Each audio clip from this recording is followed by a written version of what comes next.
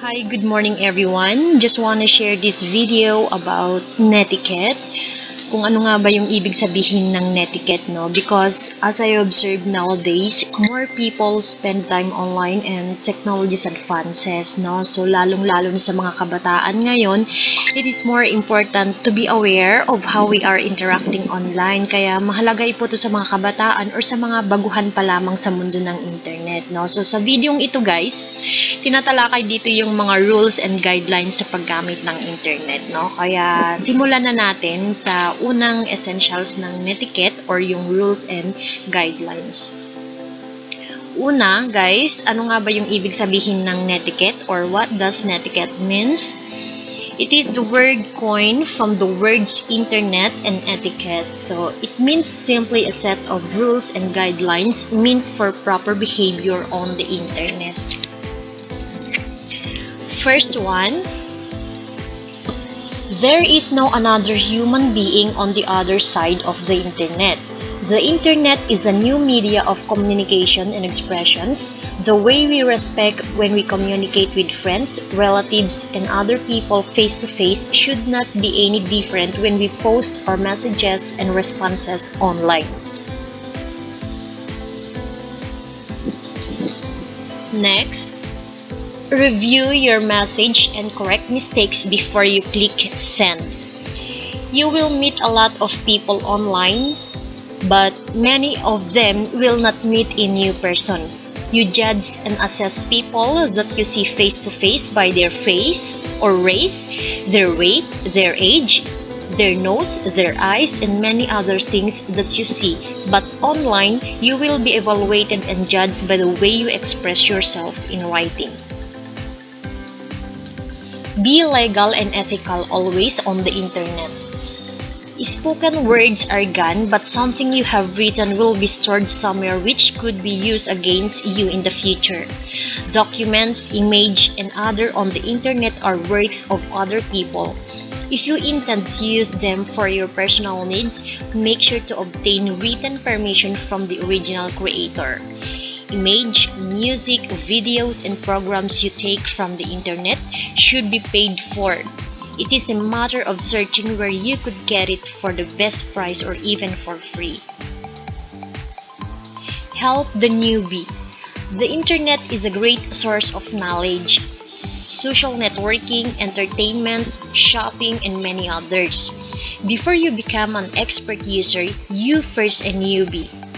Person who just started to use and explore the vastness of cyberspace, adults who grew up without the convenience of growing up with computers, people with disability, and first-timers need our help to get them started on the internet. Sometimes, all they need to know are the icons to click and programs to open. So let us assist and help them and be patient with them. Share your knowledge. The World Wide Web works beautifully because your questions can be viewed and answered by many. In fact, many of our questions have already been answered by experts and knowledgeable people, and they are available for our taking. And if you can share your expertise to a topic being discussed or asked, do not hesitate to share your views. Remember, the internet started because some scientists would like to share and discuss their expertise with others around the world. Respect your knowledge. Respect others' people's privacy. If you receive a letter delivered by the postman addressed to someone else, it is not proper for you to open that letter, diba? The same applies on the internet. Messages and emails not intended for you but have access it should not be read. Respect the disability of other people. There are internet users that have disabilities such as hearing difficulty, blind, no hands, limited mobility, and others. They too have the right to be in cyberspace. You should be sensitive to their difficulty.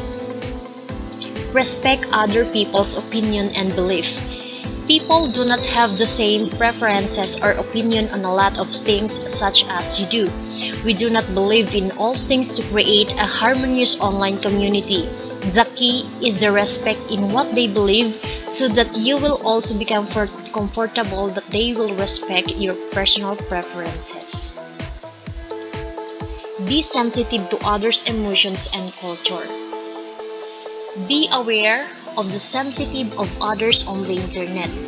They may have a recent tragedy, difficulty, or situations. Help them cope with their situations. You may also be more knowledgeable than others. This does not give you the right to abuse or take advantage of anyone. If you are a cyber expert and system administrator in a discussions group or blog spot, be always helpful to a newbie. Instead of humiliating their lack of know-how, email, blog, ads, other internet posting go beyond the boundaries of your own country and reaches people of different culture and beliefs. It is a good practice to learn some of the basic communication cultures of the other nations. Keep flame wars under control. Internet flaming is an expression of hostility, anger, correction, and opposing opinion to a particular topic or messages that one feels strongly about. Flaming usually occurs in a discussions groups, sharing communities, and blog spots. Flaming becomes ugly if two or more persons exchange a series of angry messages for a time, which can destroy the peace and purpose of the group. Forgive and correct properly. People who go online may not have the writing skills and cannot expressing themselves clearly compared to others. Some people ask stupid questions, constantly make grammatical and spelling mistakes, bad online manners, and other annoying inconveniences that you might feel against some persons. If correction may also apply for grammatical and spelling mistakes, or if the person is already hurting someone or the group by the messages he or she is posting, a private message of correction rather than in public should be the proper approach, but be aware that a violent reaction from the person may erupt. Value other people's time. Send short and direct answers to questions or discussions that you are participating into. When sending a messages to other people, do not nag them to answer you quickly. They may not have the convenience of an internet at home, so they only open their internet once in a while. Avoid sending unnecessary large files, for this will take time to download. Some users have slower internet connection. Be sensitive to whom you share carbon copies. Send them only to the right person. Netiquette in sending messages and posts. Netiquette in sending involves messages by email and posting messages in chat, blogs, and forums. Be brief and concise. Reading long messages takes time and considerable effort. And if you receive many of them, most likely you would not be able to read them all. If you send a communication, make sure it is short and concise so that people at the receiving end will be able to grasp and respond if you're necessary to your message. There are acceptable abbreviations you can use for email and postings, and some of the more popular are follows. BTW, by the way, LOL, laughing out loud, or laugh out loud. BRB, be right back. AFK, away from keyboard. IMHO, in my humble opinion. ROTFL, rolling on the floor laughing.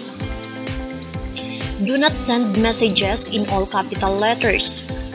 Capital letters denotes shouting when you use on the internet, so use the combination of capital and small letters just like what you're taught in your English classes to avoid any negative feedback from anyone. Study shows that it is easier and faster to read a combination of capital and small letters than typing them in all capital or small letters.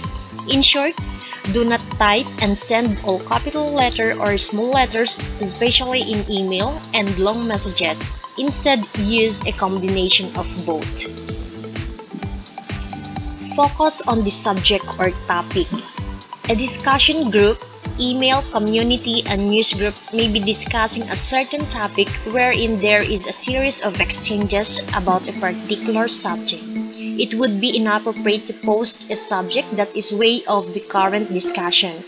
Posting a message that is very much way out of the present messages exchanges is called trolling. Be sensitive to tone of your message. There are acceptable icons and smiley, also known as emoticons, which convey emotions, humor, and personality to a message. Many online chat and email programs have emoticons that you can click to include in your message. Otherwise, you can create them as well using characters in your keyboard. You may use them to express emotions. Some of the most popular are as follows.